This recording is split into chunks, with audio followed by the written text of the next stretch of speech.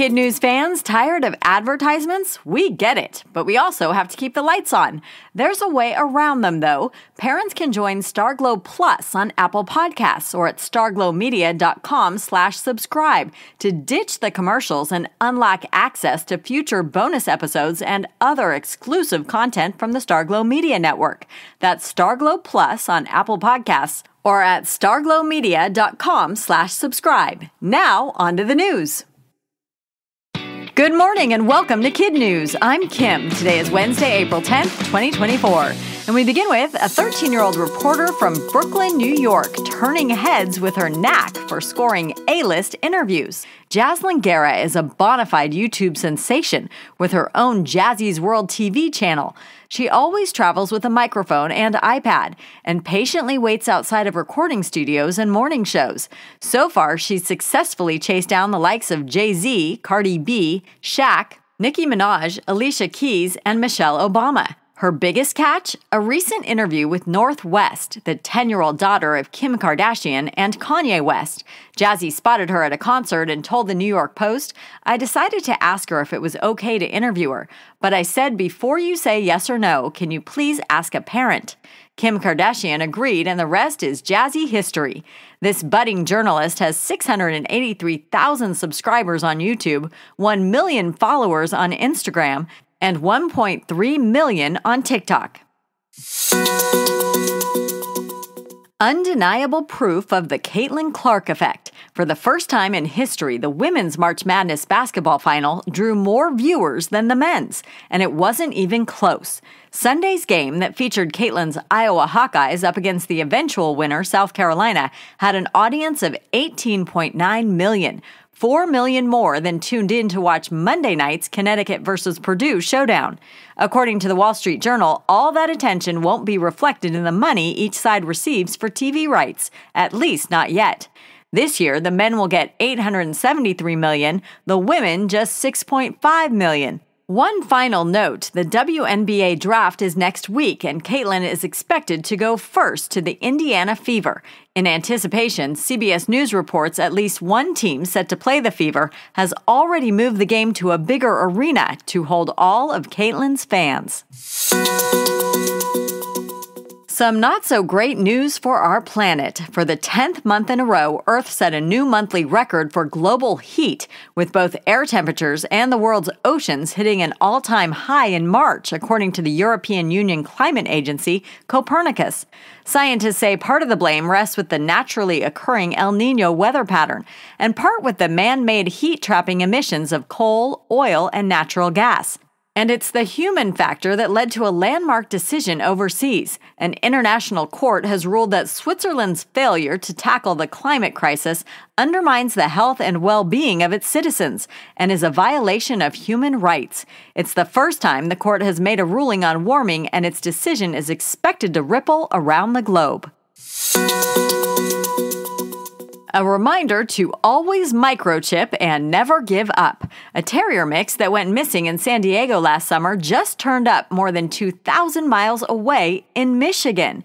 Mishka's family peppered their Southern California town with flyers soon after her disappearance, but the case wasn't cracked until a Good Samaritan outside of Detroit notified police of a stray.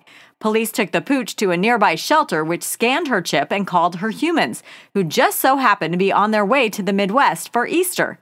There's no word on how Mishka got from sunny SoCal to Michigan. But as the Grosse Pointe Animal Adoption Society posted on its website, this is a tale that Hollywood would love to tell. In other KidNuz notes, it's a tradition unlike any other, and it tees up tomorrow. We're talking about the Masters, golf's premier event, which is always played at Augusta National in Georgia. Tiger Woods plans to make another run for the winner's coveted green jacket, even though he told reporters yesterday his body now hurts all over pretty much all the time. Another win would be icing. He's already slipped on that jacket 5 times. Can you spell game changer? For the first time in 75 years, Scrabble is tinkering with its board. On one side will be the original, and on the flip side will be a less competitive version the company hopes will appeal to Gen Z and people who find word games intimidating. The new option is called Scrabble Together, will include helper cards, use a simpler scoring system, and allow people to play in teams. Still to come, a challenge. Can you hold a plank longer than a grandma?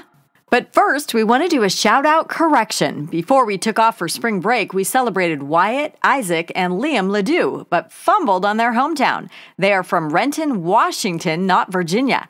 Thanks, Team Ledoux, for being such good sports about it. Now, today's quiz. How old is Jazzy, the reporter from Brooklyn, New York?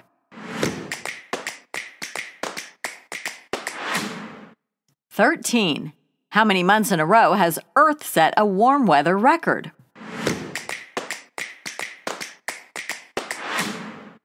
10. Where was a missing dog from San Diego, California found thanks to her microchip? 9. In Michigan. What game is making a board change for the first time in 75 years? Scrabble. In today's Kid News Kicker, a question for all you student athletes. How long can you hold a plank? Probably not as long as a retired high school vice principal. 58-year-old Donna Jean Wild of Alberta, Canada, who's a grandmother of 12, maintained perfect form with her body elevated and forearms and toes on the ground for just over 4 hours and 30 minutes, according to Guinness, to set a new world record for women. And she did it at the high school where she once worked, so students could watch and cheer her on. Donna Jean says the first 2 hours flew by, but the last 2.5, not so much. For men, the current plank world record is just over 9 hours and 38 minutes. Before we go, we want to shout out our Kid News classrooms, starting with Mrs. Mizzoni and her Lightning at Lincoln in Warren, Michigan, Mrs. Scudder and her Stars at Thomas Jefferson in Roseville, California, and Mrs. Foster and Monty the Bulldog at Belmont in Shawnee, Kansas. Thanks for listening. A reminder that Kid News is a nonprofit and your tax-deductible donations help keep our mics on 5 days a week. Have a great day and we'll see you back here for more Kid News tomorrow morning.